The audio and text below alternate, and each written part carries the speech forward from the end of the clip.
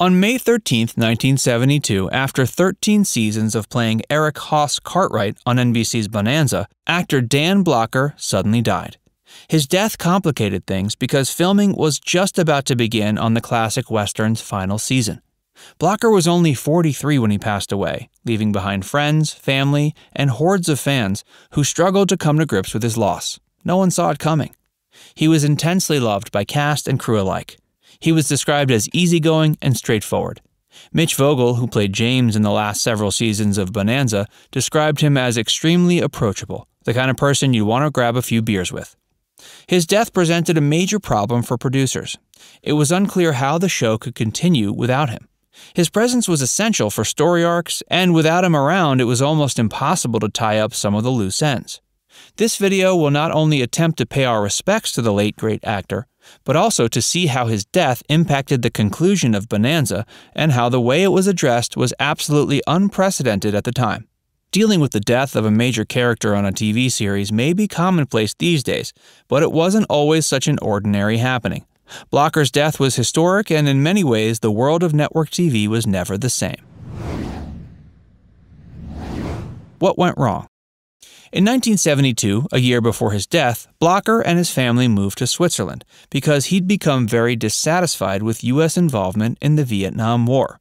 He would commute back and forth to L.A. to film Bonanza. He had just arrived in the U.S. and was about to start filming the final season when he started feeling sick.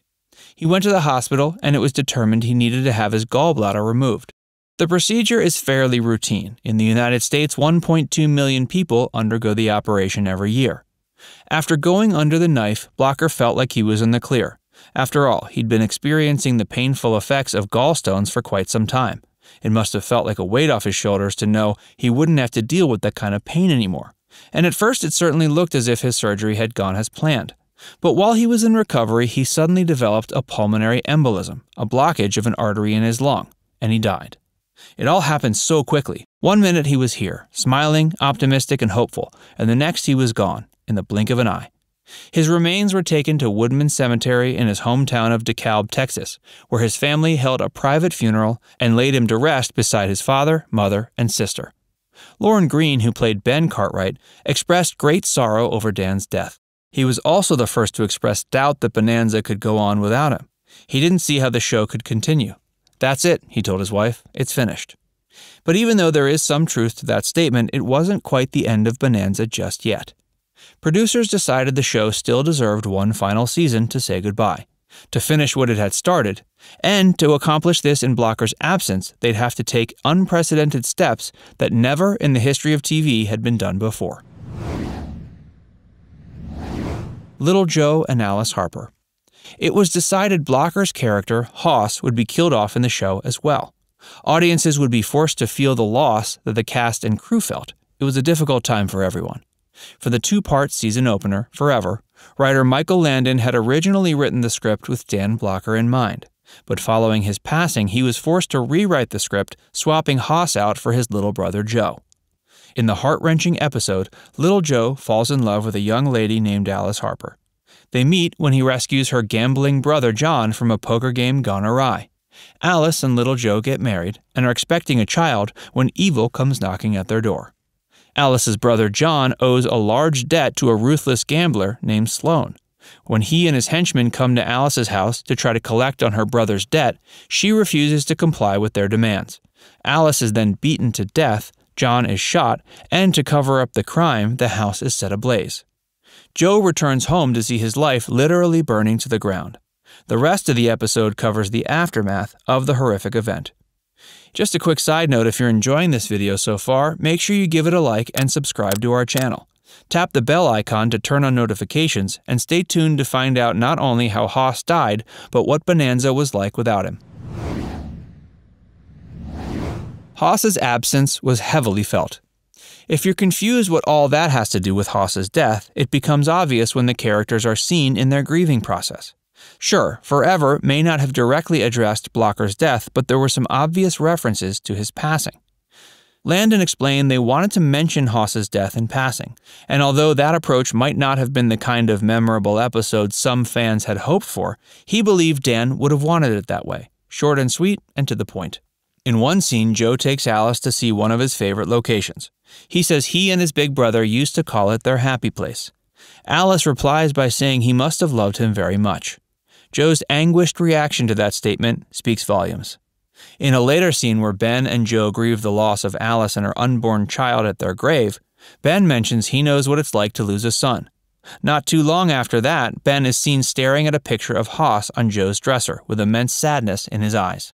The most emotional scene of the episode, though, is when Ben and little Joe go visit the charred remains of the cabin that Alice and her baby were murdered in.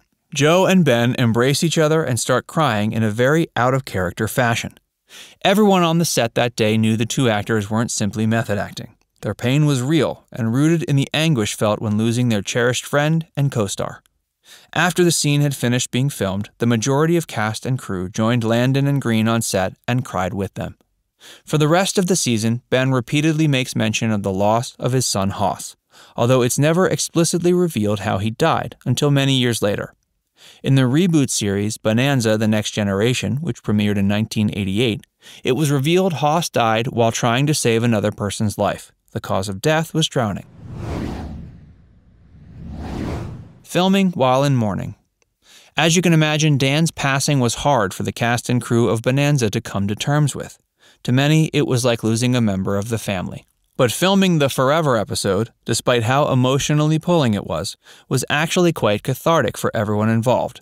As soon as the cameras started rolling, everyone was sitting around sharing their favorite memories of Blocker. It was, remember when Dan did X, and if only Dan was here now to see Y. Still, the first scene they shot after his death was the hardest. Although the dining room scenes typically were some of the most serious, Michael Landon recalled how many laughs were shared in the Cartwrights' dining room. Those memories now came with an extra dose of sadness. Blocker had a sense of humor that was sorely missed when he was gone. Memories of the good times became bittersweet in retrospect. The end of Bonanza. In truth, Bonanza was already on its last leg before the death of Dan Blocker. Ratings had been dropping for quite some time. But the final nail in the show's coffin came with Hoss's absence. Bonanza's time slot had been switched from its popular 9 p.m. Sunday night position to Tuesday nights at 8. Although that might not be as bad as the notorious Friday night death slot, it still represented a major downturn in viewership. In its new slot, it was pitted against the immensely popular Movie of the Week on ABC, which featured films like Brian's Song, Ben-Hur, and Michael Crichton's Pursuit. At the end of the day, no one was really interested in watching the final season of Bonanza. Without Hoss, it simply wasn't the same show. Regardless, the cast and crew gave the last season their best shot, and in 1973, Bonanza wrapped up and its reruns went into syndication, a noble afterlife for a classic TV show. You can watch Bonanza on MeTV or on a number of streaming platforms like Netflix, Amazon Prime, and Hulu, although you should be warned, the last season, without Hoss, really is the least entertaining one. It's clear the show's chemistry had taken a major hit it couldn't recover from. Dan Blocker certainly contributed to a lot of the heart and soul of Bonanza. It's not surprising the show no longer resonated with audiences after his departure. That's not to say the rest of the cast weren't necessary additions as well. In fact, it's hard to picture Bonanza without any of the Cartwrights. Who was your favorite Cartwright brother? Little Joe, Adam, or Hoss? Let us know what you think in the comments section below. And before you go, make sure you show us some support by hitting the like button, subscribing to our channel if you haven't already, and turning on notifications by tapping the bell icon.